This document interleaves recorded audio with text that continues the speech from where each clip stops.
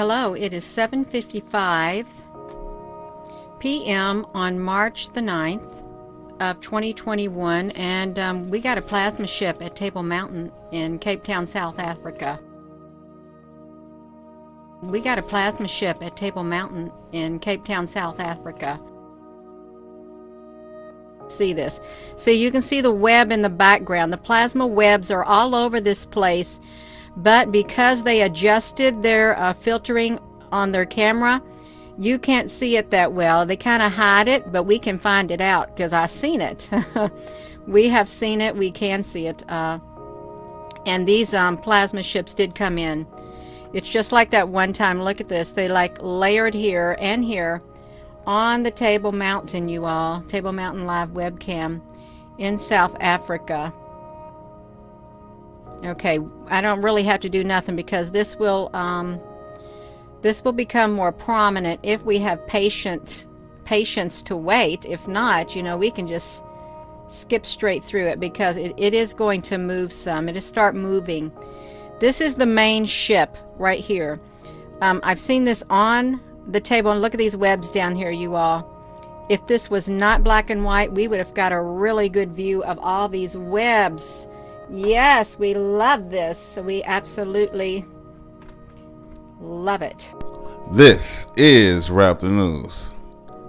And here at Raptor News, we are all too familiar at what we are seeing here. We're not here to discredit what they believe. We're here just to say what we know. And the Most High God says, prove all things. And so that is what we are here to do. We're here to prove all things. So here at the Raptor News channel, we've been watching this thing so long, we know exactly what we are seeing here. First of all, we are seeing the glow. We are familiar with that glow. Second of all, we notice that this glow is on the horizon. We're all too familiar with the glow that's on the horizon. Third, this glow is in the shape of a planet. We are all too used to this and familiar with a glow on the horizon that's in the shape of a planet. And the topping on the cake is, not only is it a glow in the shape of a planet on the horizon, it has stripes. So we are going to view that right now. And so we're going to put some contrast on this, and bam, what do we see there? We see the destroyer of the nations right there on the horizon in Cape Town, Africa. Right there in Cape Town, Africa. That was put out today. Right? And this thing, as you see, is just sitting there, as the Bible say, waiting in the thicket to destroy the nations. It's just sitting there. And we're going to prove all things because we're going to show you this thing moves. So all the people who are not used to this channel, you haven't been here on this channel, and you don't know what the hell is really going on. Well, we only have a matter of time before this thing right here destroy this world. That thing right there is going to cause a major earthquake that God has predicted in Ezekiel and in Joel and in other parts of the Bible. A major earthquake that is going to shake the entire earth. It is going to shake the earth, and the earth is going to be rising, they say, about 3 feet high and sinking back down. It's going to be the worst disaster. People are not going to be standing, says God, in the day of the Lord. This thing is going to cause an eclipse. An eclipse. And it's going to turn the moon into blood, because as you see, when we put the filter on there, you can see all the red iron oxide in the air, and you can see the planet glowing clearly in the background.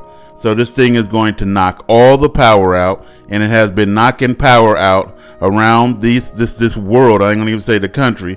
It's been knocking power out around the world, left and right. Every time this thing comes with its electrical magnetic storm, it knocks out the power grids. At one time, it had knocked down the power grid to about 5 or 6 states. Countries, right? And recently, it has left many people without power.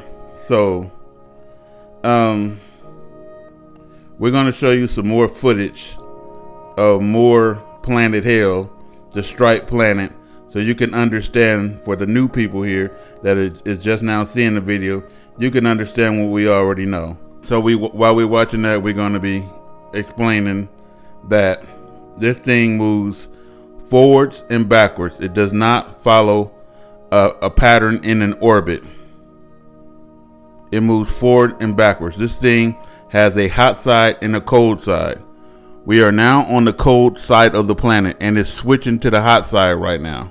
But we've been on the cold side, and it's causing a freeze worldwide. It's causing the floods, and it's causing the tornadoes and everything else that's happening. The ocean rising and the earthquakes.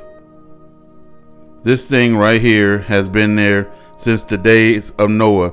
It is what caused the floods in the days of Noah, but it also rains down fire and ice, fire and brimstones, or brimstones and hailstones.